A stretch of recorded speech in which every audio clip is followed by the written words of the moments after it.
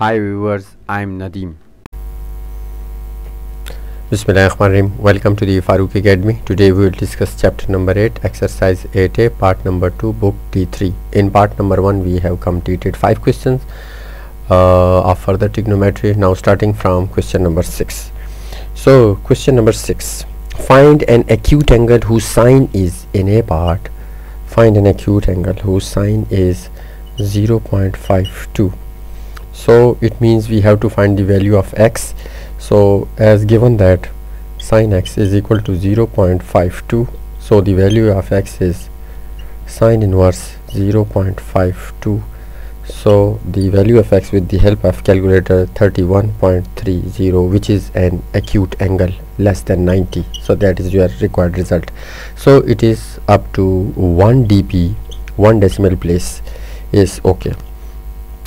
Now in B part we have been given 0.75, so it means sine x is equal to 0.75. the value of x is sine inverse 0.75, so the value of x is 48.6 degree up to 1 dp, 1 decimal place. So that is your required result, which is also a acute angle less than 90, 48.6. so no need to subtract from 180 for obtuse angle. So here is acute angle, so it's okay.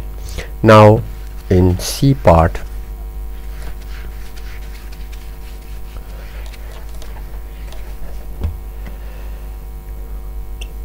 in C part 0.875, so sine x is equal to 0.875, so the value of x is sine inverse 0.875. with the help of scientific calculator you will get 61.0 degree up to 1 dp, 1 decimal place. So 61 again less than 90, so it is an acute angle. Here is your result.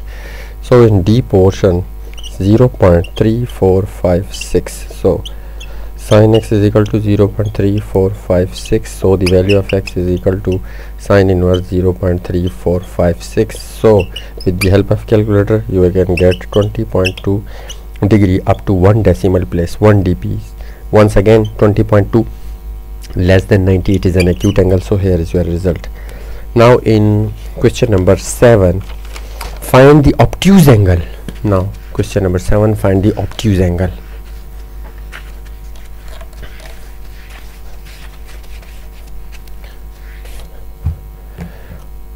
Question number 7, obtuse angle we have to find in a portion 0.52. okay, sine x is equal to 0.52. what does that mean? X is equal to sine inverse 0.52, so with the help of scientific calculator you will get 31.33. so up to 2 dp, 2 decimal places, but 31.33 is an acute angle, but we need obtuse angle.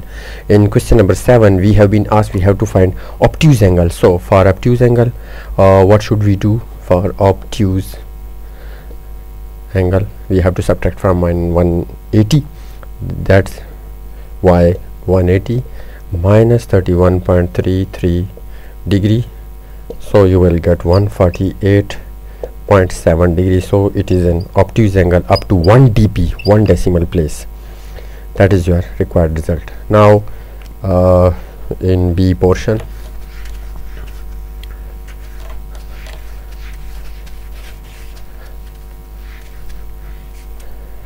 so in B part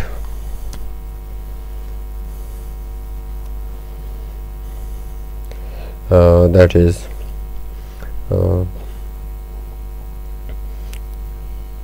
0.75, so sine x is equal to that is just I think we have solved it, but okay, that is x is equal to sine inverse 0.75, so the value of x is equal to 48.59 degree. Same type of question, up to 2 dp. What does that mean? It means 48 is an acute angle, but we need obtuse angle. So for obtuse subtract from 180, that is 48.59. you will get obtuse angle, that is 131.4 degree up to 1 dp, 1 decimal place. So that is your required result. Similarly, for C portion,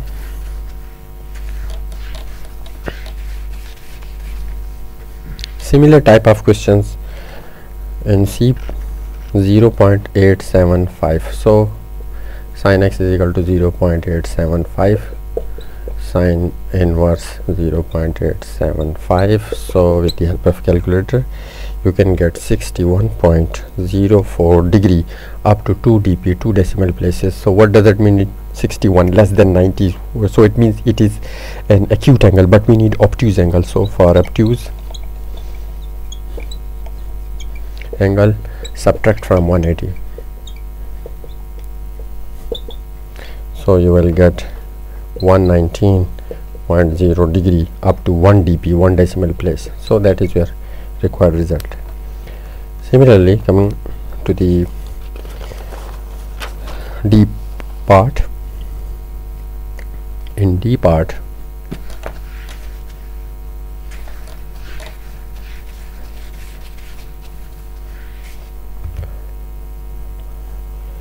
uh, 0.3456. so sin x is equal to 0.3456, sin inverse 0.3456. so with the help of calculator you can get 20.22 degree up to 2 dp, 2 decimal places, but we need for obtuse angle. So subtract from 180, so after subtraction you will get 159.8 degree up to 1 dp, 1 decimal place. So that is your required result. Similarly, in question number 8, find an acute angle whose cosine is this one. Okay, in question number 7, sine you have been treated, now you have to treat the cosine, that is cos. Question number 8, in a portion we have to find the acute angle whose cosine is that is 0.67. so okay, so it means that is cos x is equal to 0.67 cosine. So the value of x is cos inverse 0.67. so with the help of calculator you will get 747.9 degree, so up to 1 dp. So we have to find acute less than 90, so it's okay. So that is your acute angle in case of cosine. Similarly, in B portion you have to find 0.756. okay, cos x is equal to 0.756, cos inverse 0.756. with the help of calculator you can get 40.9 degree up to 1 dp, 1 decimal place. So that is your required result. Similarly, because it is also less than 90, so it is acute angle, no need to convert for obtuse angle. So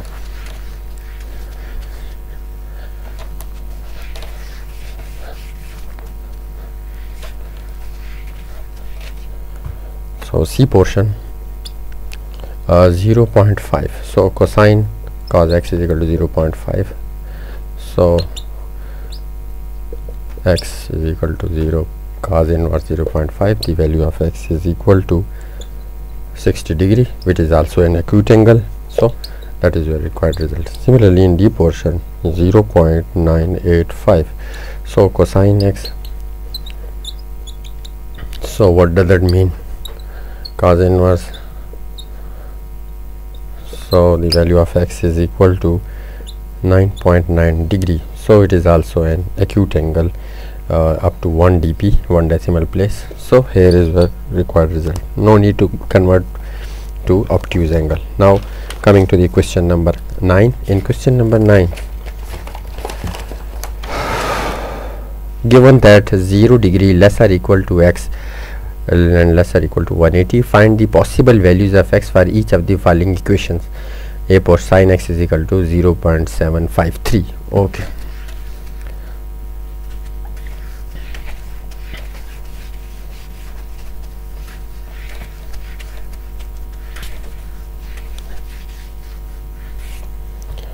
Question number 9.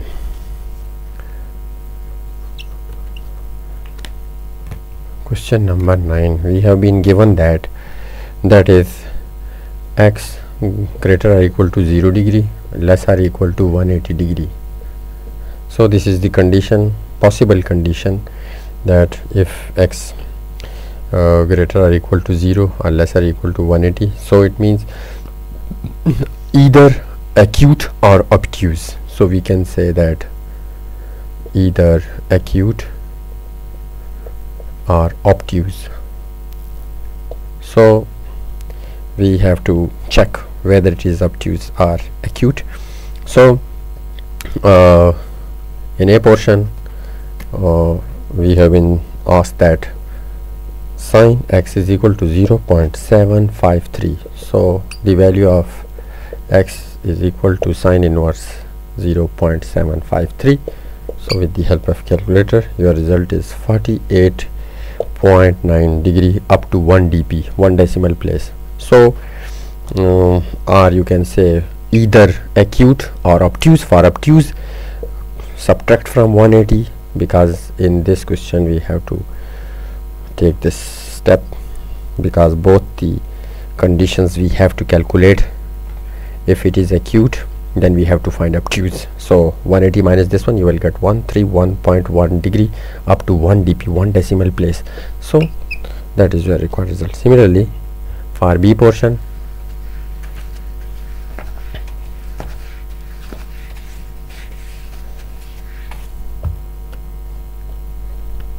sin x is equal to 0.952. the value of x is sin inverse 0.952. so the value of x is equal to 72.2 degree up to 1 dp, 1 decimal place. So once again, it is an acute. For obtuse, 180 degree minus 72.2 degree, subtract, so you will get 107.8 up to 1 dp. so far this one is your obtuse. So both the angles we have calculated here, acute and also obtuse. Now for C part,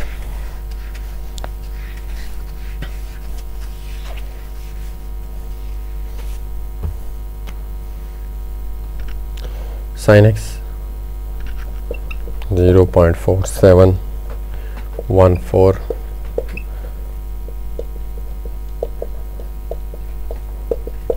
so the value of x is 28.1 degree up to 1 dp, 1 decimal place. Or so for obtuse, subtract from 180 degree, so you will get 151.1 degree up to 1 dp, 1 decimal place. So this is your required result, either acute, either obtuse. Both we have calculated. Now another portion, that is D.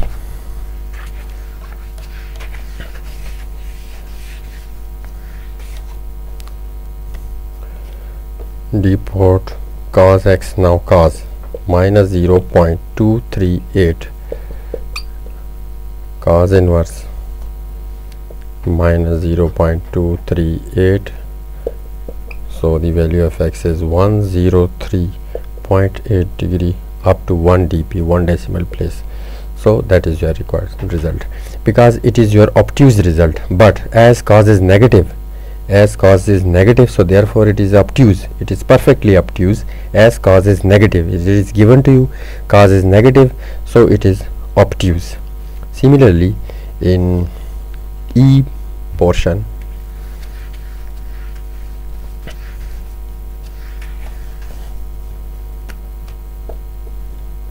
cos x is equal to minus 0.783, cos inverse 0.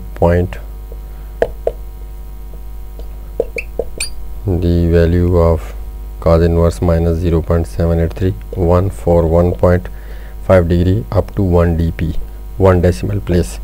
So as cos is negative, so it is obtuse. It is clear from the given question. Similarly, in F part, cos x is equal to 0.9 0.524, cos inverse 0.524. So the value of x is 58.4 up to 1 dp. What does it mean? 58.4, cos is positive here, so when cos is positive, therefore it is an acute. When cos is negative, it is obtuse. Definitely it is obtuse. And when cos is positive, so it is acute. So you can write as that one is therefore acute. That is your result. So by the grace of God, we have completed question 9s of exercise 8A of book D3. I hope that it would be helpful to you. So thanks a lot. Thank you for watching.